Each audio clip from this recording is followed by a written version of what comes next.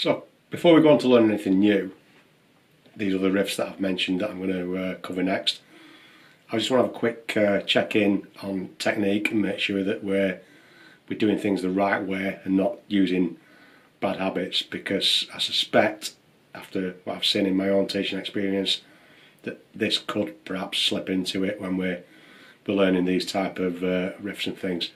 The last video I did was about learning the simple 4-note riff that we're going to use across the 12-bar progression, which was, and then I moved that from that was the A position into the D position, the E position, and around the progression. What I didn't mention, and I did this for a reason so that I can carry it on in this explanation now, is the fingers that I was using. If you were watching, I was using my first and my third fingers only to play that riff. So my first finger, third finger, first finger, third finger. Now, this is going to become a lot more important when we move on to the following riffs, and also when we move on to doing proper lead guitar techniques. I've spoken on videos before about something called position play, hand position play, and using the right fingers to play the notes rather than just using whatever you think is the easiest fingers, which is one of the aspects that I've seen students doing. With positional play, I've got a video, I'll see if I can put a link, but I'll just do a quick explanation again. With positional play, what I mean is, when we've got our hand in a certain position, we want to be using the right fingers to play the right notes. So in the example of these riffs, in this A 12-bar progression, our position is the 5th fret. When we're in the 5th fret position, we're going to start with our first finger on the 5th fret. So any notes that are played on the 5th fret, we want to be using our first finger. That's our starting fret. In these examples, I'm not playing anything lower than there. This is the lowest we're going to get. So this is our lowest finger. If we look at the orientation of the guitar, nothing lower than there. So anything on our 5th fret, we want to be using our 5th finger. Any notes played on our 6th fret, no matter what string, we want to be using our next finger, which is going to be our 2nd finger. In the riff that I just played, we didn't have any 6th fret notes, so that one didn't come into play. We did have some notes on the 7th fret, the next one up, so our next finger up is our 3rd finger, so that was the finger I was using to play the notes on my 7th fret. Again, in the last example, I didn't have any notes on my 8th fret. We are going to do soon, so I didn't use my 4th finger, my little pinky. So just to play up from the 5th fret, just going up the string, anything on my 5th fret wants to be my 1st finger, anything on my 6th fret wants to be my 2nd finger, anything on my 7th fret wants to be my 3rd finger, my ring finger, anything on my 8th fret, when it comes in future, wants to be my little finger. I'm using this as it's not a golden rule.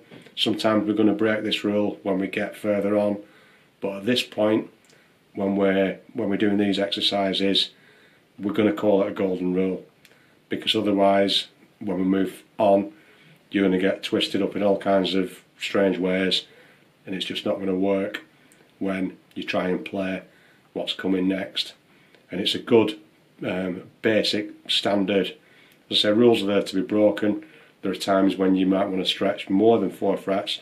So obviously, if I wanted to stretch like that, then the 1 finger per fret rule isn't going to work. There might be times when I have to get a little bit closer in and use 2 fingers on the same fret, almost when I'm doing a chord. That won't crop up in lead guitar so much, but there are times when we'll break those rules. But for now, it's really good practice to get into the habit on these basic patterns, and they are basic patterns, of 1 finger per fret. That doesn't come easy. And as I say, I've noticed students using alternate fingers to play things. I was doing a session this morning. One of my students had a habit of starting with his second finger all the time. So going back to the riff that we've just done in the previous video, he probably would have approached it playing that same note, the one that I played there, my 5th fret. He would have started that, and he did start that with his second finger. Okay, no problem there. It sounds just the same, whichever finger I use. The only problem is now when I want to play the next note of it, I'm compromised because I'm going to either have to use my little finger, which he didn't want to do either. So he was using his second and third fingers to try and play the riff. I can do that. I can do it okay because I'm used to playing, I'm used to stretching, I've been playing a while. But it's automatically setting me up with complications that I don't really need. So I've got a stretch there that I don't really have to do. If I'd have wanted to play something on a higher fret, on my 8th fret, which we're going to do in the next video, I would really be struggling because I'd have a super stretch there. I can manage it now, that stretch, but with my years of experience, my hand has stretched a little bit. This is aimed at people who may not have that experience, so you're not going to be able to stretch that far, and you might compromise or risk hurting yourself by trying to stretch that far. So apart from it being a good technique, it's actually going to avoid you the chance of overstretching and hurting yourself. A notable exception is something that I've spoke about I think once before. I can't remember which video it was in, so I don't know if I'll be able to link it. But you might have some kind of a hand injury or a problem. I do have some of those type of things which is compromised. I think it was a video on playing chords that I did where I had to adopt a certain fingering that was not the normal one, and then afterwards it made me think, why have I done that? I better explain that. Because of some of the work that I've done previously, I do have a couple of injuries on my fingers, so I've had to adapt, overcome, and do it that way. So don't worry if you've got some kind of a problem, or you know you've got an issue with one of your fingers or something in your hand that you can't do it for that reason. But you know yourself if you do or don't have that.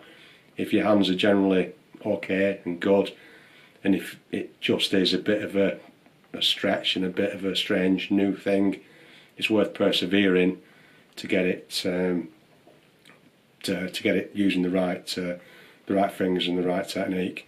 Bring it up now because if you've got a bad habit, it's easier to sort of stop it in the bud, nip it in the bud, rather than to let it progress. It's something that when I'm working in person with students, I can pick up straight away and say, oh, hang on a minute, why are you doing that? Let's have a look at your finger in there.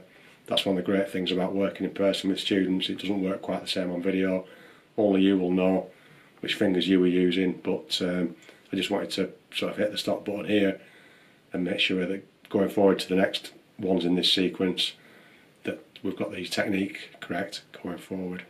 So 1 finger per fret, starting on the 5th fret, so 5th fret, 1st finger, 6th fret, 2nd finger, 7th fret, 3rd finger, 8th fret, 4th finger, regardless of which string we're using.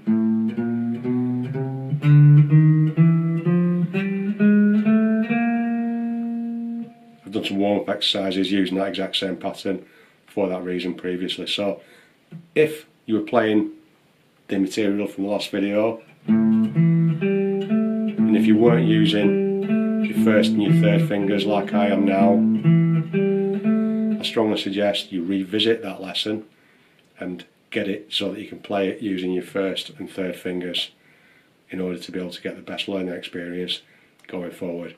If you've learnt it another way using different fingers, at this point you're probably not going to enjoy it, but going forward, in order to improve your learning, your technique, which is what I'm aiming to do, please go back, try and do it the correct way, and then going forward you will be able to. Enjoy.